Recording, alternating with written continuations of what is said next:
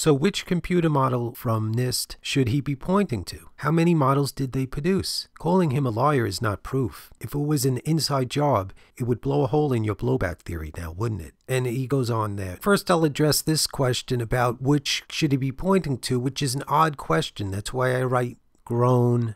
The one that I have an arrow pointing to saying this is the correct model. The one of the two which I am pointing his face towards.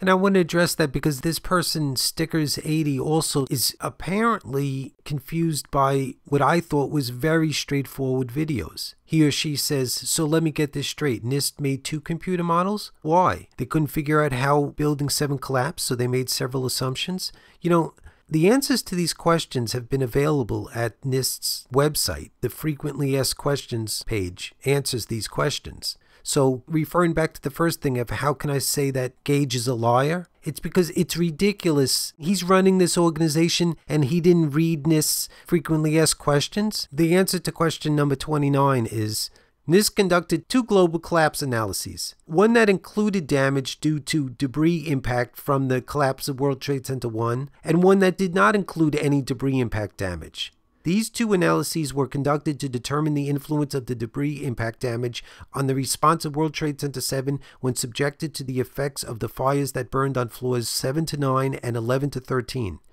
In its comparison of the 2 analyses, NIST showed that the analysis with the debris impact damage better simulated the sequence of observed events, and it is this simulation that is considered here. NIST believes that the simulation of the collapse, based on the analysis with debris impact damage, does capture the critical observations derived from the digital video recording. The critical observations and corresponding failures identified in the structural analysis include 1. East-west motion of the building beginning approximately at the same time as failure of floors 6 through 14 around column 79. Number 2. The formation of the kink in the roofline of the east penthouse approximately 1 second after column 79 was found to buckle. Number 3. Window breakage on the east side of the north face as the buckling of column 79 precipitated the failure of upper floors. And number 4. The beginning of global collapse, vertical drop of the building exterior, within approximately 1/2 second of the time predicted by analysis. Both measured time and analytically predicted time from the start of the failure of the floors surrounding column 79 to the initial downward motion of the north face roofline was 12.9 seconds.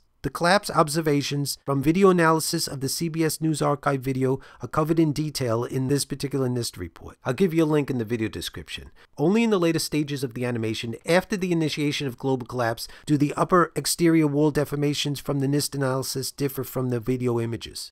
Uncertainties associated with the approach taken by NIST are addressed in the specific NIST report, where it noted, quote, once simulation of the global collapse of World Trade Center 7 was underway, there was a great increase in the uncertainty in the progression of the collapse sequence due to the random nature of the interaction, breakup, disintegration, and falling debris. The contribution to stiffness and strength of non-structural materials and components, such as exterior cladding, interior walls, and partitions, was not considered in the analysis conducted by NIST. It is well known that such non-structural components can increase the stiffness and strength of a structural system, but their contribution is difficult to quantify. Given these factors, disparities between the video and the animation in the later stages of collapse would be expected. So when you ask me how can I say that Richard Gage is a fraud, it's because it's unreasonable for him to be the guy that is pushing this architects and engineers and they can't even get around to reading the Frequently Asked Questions page on their website, which explains what the situation was with the second model. It is ridiculous for Richard Gage to be continuing to point to the wrong computer model when this information has been on the NIST website for years. In response to comments from the building community,